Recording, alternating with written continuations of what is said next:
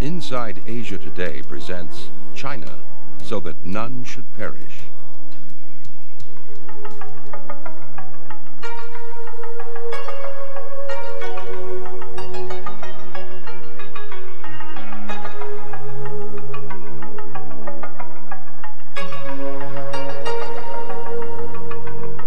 China, home to 1.2 billion people, 1/5 of the world's population. China, realm of the dragon, once the domain of powerful emperors who ruled their dynasties with the authority of gods. Today, China is intent on assuming a place of ever-widening global influence and dominance. Though the communists are still in control, the future is in question. However, the nation has moved beyond the worst of the terror in the years surrounding the Cultural Revolution. But the past haunts many. Millions of men, women, and children tried and failed to escape the sweeping horror of communism's carnage. The cost in human lives is estimated to be as high as a catastrophic 64 million souls. China drew a curtain across its borders, a bamboo curtain that sealed it off from the prying eyes of the outside world as effectively as if a door had slammed on an entire nation. Mao's cadre of henchmen began the task of obliterating every contrary belief. Anyone who opposed the communist regime was dealt with severely. Christians were prime targets. I was arrested on 1958 only because we refused to join the Three Self-Patriot movement. Wang Mingdao and I sent as a life prisoner. We have no hope to come back. At first, I was sentenced for 15 years. That's a big shock to me, you know. And the first thing, without thinking, I said, my life is over. I began my house church 1950 here in the second floor, April 23rd, 1950. Then only 30 people. By and by, people come more and more. Until 1955, the first time I went to prison for only 16 months. I came out for 1 year more. Then 1958, I went to prison the second time, 20 years.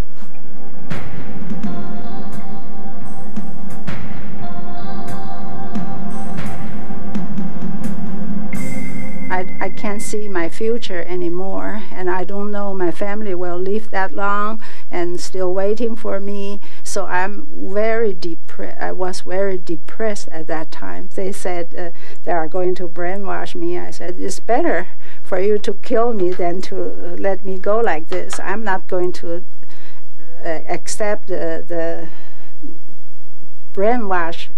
When I was arrested, my home, I have 6 children and had a wife and a mother.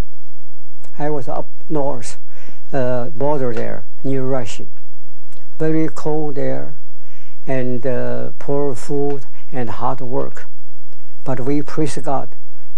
On 21 years, not once get ill. This is a miracle. Before I went to prison, all my co-workers, our co-workers, ready to go to prison, because we know in China, if you preach the pure faith, not mixed up with political thing, you must suffer. Counter-revolutionary. This was the charge brought against millions of Chinese citizens who refused to submit to communist doctrine. The communist stranglehold on the Christian church grew tighter. Missionaries were expelled and churches closed. But God had a plan to reach China with the gospel. We have been beaming to China since late 40. In fact, we have to acknowledge that from late 40, until late 70, we receive very few letters. It may be 10 or 20 every year. But we have to beam the gospel by faith, because we understand that without the gospel through radio, they may be deprived completely of the opportunity of listening to the gospel. So we went to what they call the government-sponsored church, Sweet Self Church, and they're just coming out. I talked to an old man about 70 or 80 years old. Then he found out I was from FEBC. He was so happy. He said, "I've been listening to you for 40 years." But, he never wrote to us. 40 years. A lot of people like that, they dare not to write because it might risk their life. What you must know is that there have been many in China who have died for listening to Far East Broadcasting Company. I thank God for His loyal servants who daily send out the good news of God's great love. During this period of deepening night, when men's hearts are filled with sin and pain, what sweet spring it is to hear God's word. Now, to me, radio can present the gospel to every corner of China. Now, let me quote Dr. James Taylor, the former General Director of Overseas Missionary Fellowship. I would say more than half of the people, they turn to Christ because of the radio broadcast, or their first contact to the gospel is through radio.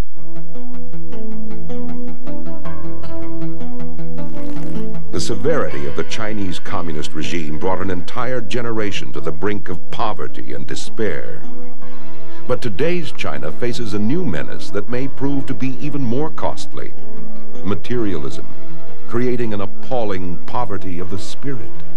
Materialism is really advancing very, very fast. All the young people want to get more money, and then of course comes with this corruption in the government, and then there's a great spiritual void in the hearts of people. A lot of people has more money than we think they have, and they're still not satisfied, and they're not happy. They're searching. Communism has not provided the Chinese people with answers to their problems. The pursuit of money and material goods has done nothing to bring them happiness. For some, there seems to be little to live for. I'm so tired of living. No one cares if I live or die. It would take just one quick slash across my wrist. Oh, I can't. Maybe if I turn on some music, it will be easier. 毛主席曾经教导我们，在我国现在的条件下，所谓人民内部真心诚意说的，希望你能够以开放的心灵来聆听下去。 In the midst of despair, the sound of a soothing word and a message filled with hope can change a life in a matter of moments. Perhaps someone does care. She's talking about a God who loves me. I must learn more about this God. For many, the good news of a loving God has come to them through the radio. Yet, the ever-present fear of being discovered as a traitor to communism has kept some from sharing that hope, even within their own family. In my family, we never spoke about God. I had been listening to Christian radio and received the Lord. One day, I heard something on the program that puzzled me, and I went to ask my mother what it meant. I was afraid, but decided to ask her anyway. My mother hesitated at first, but then confessed that she too is a Christian. And so is our father. They both listen to Christian broadcasts.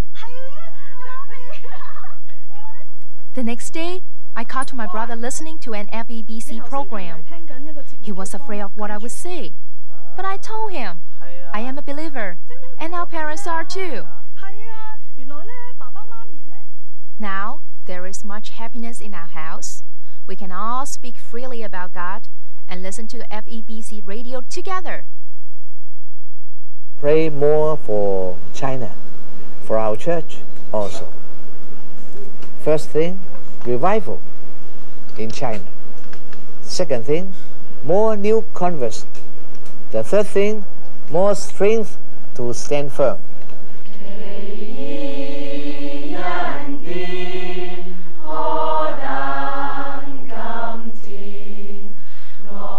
如果講天上嘅事，點能夠信呢？ To be a member of an unregistered house church has always placed Christians at risk. But the movement continues to grow in defiance of local communist authorities.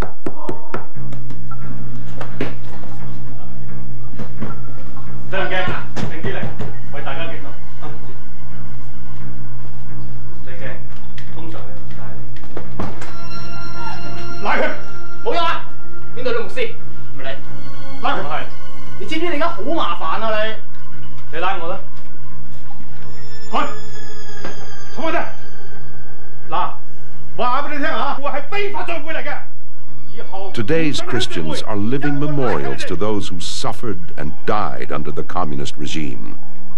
They are determined to continue in their faith despite every hardship. Persecution has increased, yet they are committed to carrying the hope of the gospel to their countrymen. But they cannot do it alone.